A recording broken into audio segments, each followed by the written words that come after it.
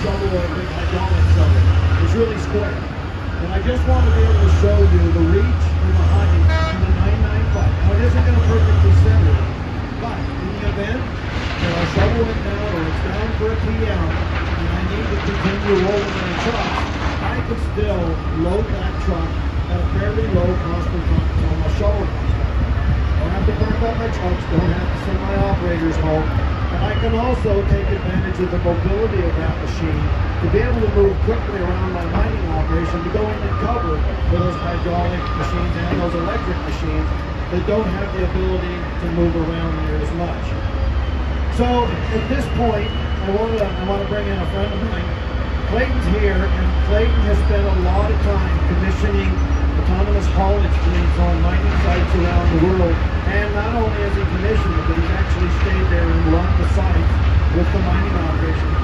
Clayton, let's take the autonomous truck journey. Yeah, thank you, Ken.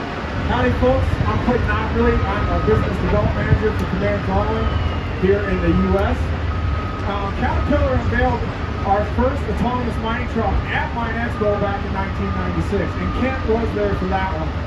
By 2013, we had our first autonomous haulage solution running in Western Australia.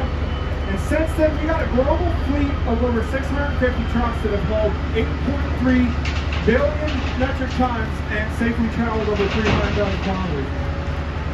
Now, similar to your dozers and your other equipment, the flashing green lights, what that means is that is in a staff mode or a manual mode. When those flip to solid blue and then up to the flashing blue, that's going to indicate that it's going through a mode change. And there's no longer an operator on board to run that machine. Those blue lights tie into our safety goals that we take to each of our autonomous mine sites, right? So in Command for Hauling, we have 5 golden rules. First rule being minimize interactions.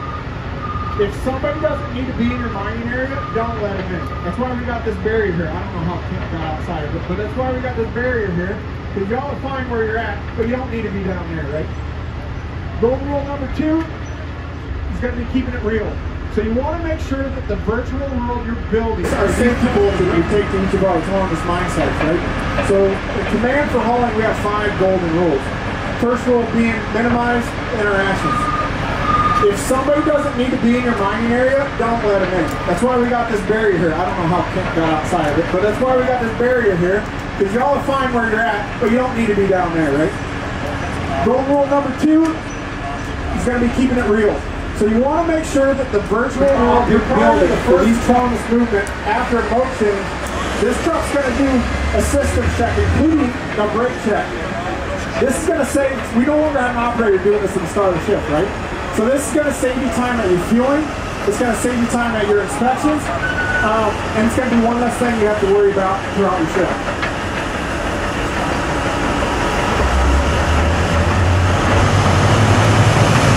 Real quick before I get to that, Kent, we're talking a lot about lights. What's going on that D11 up there? So Jared was actually on the D9. He got on the D11 a few minutes ago. He's now going to take himself off of the tractor and he's going to go remote. So he's going to do the first level of command that we offer, which is line of sight. He's going to operate from a console that looks just like that. You see he walked back to the ripper, he switched it off to RC. The blue light came on, he's going to walk back out from behind that screen or this console.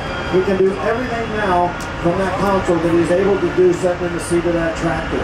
Maybe you got a 2 or 3 hour really unsafe area that I don't want to put him up there. You can put him in that with that console to get through that little task and then put him back in the seat. Kent, we're talking a lot about lights. What's going on that D11 up there? So Jared was actually on the D9. He got on the D11 a few minutes ago. He's now going to take himself off of the tractor. He's going to go remote. So he's going to do the first level of command that we offer, which is line of sight. He's going to operate from a console that looks just like that. You see he walked back to the ripper, he switched it off to RC. The blue light came on, he's going to walk back out from behind that screen with his console. He can do everything now from that console that he's able to do sitting in the seat of that tractor. Maybe you got a 2 or 3 hour really unsafe area that I don't want to put him up there. You can put him in that with that console to get through that little task and then put him back in the seat. We're going to talk about the next layer here in just a little bit. Thanks, Kent. So back to our buckets. We talked a little bit about safety here. Now one of the areas we're really focusing on is inclement weather, right?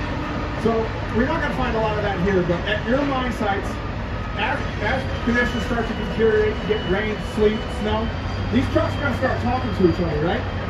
And if one goes through a corner, gets a little loose, slips a little bit, it's going to tell the truck behind it, hey, let's take her a little slower through this corner. And they're going to do that until they find the optimum speed for your conditions. Alternatively, when the sun comes out, the road dries out, those trucks are going to work together in those problem areas to get your speed right back up until you're at full capacity. And another thing about safety is we like to teach our trucks to drive defensively. Much like